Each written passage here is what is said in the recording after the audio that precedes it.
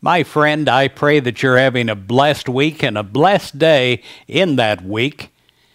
There has been a lot reported recently about negative news in the newspapers and on TV. When we have bad feelings about ourselves, bad feelings about our society, bad feelings about our nation, or bad feelings about our world, we can't always blame it on newspapers or the broadcast media. It is a vital part of their work to broadcast the news as it comes in.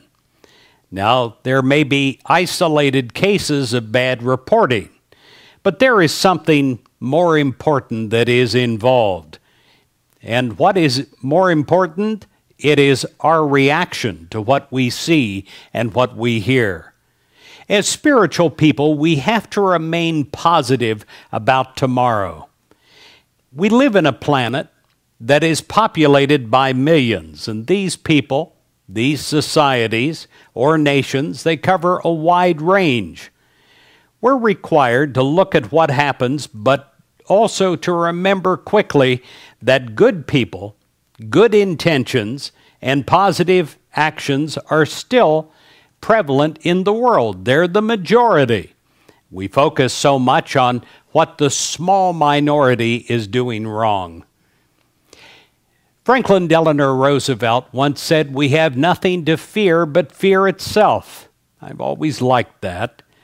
We have to, as spiritual people, go beyond momentary fears. We have to maintain a positive outlook and believe in something more than just the appearance of what seems to be. We have to look to God and hold to our faith, hold to our belief, and know that with God, even seemingly impossible things can turn out to be a blessing and to be good.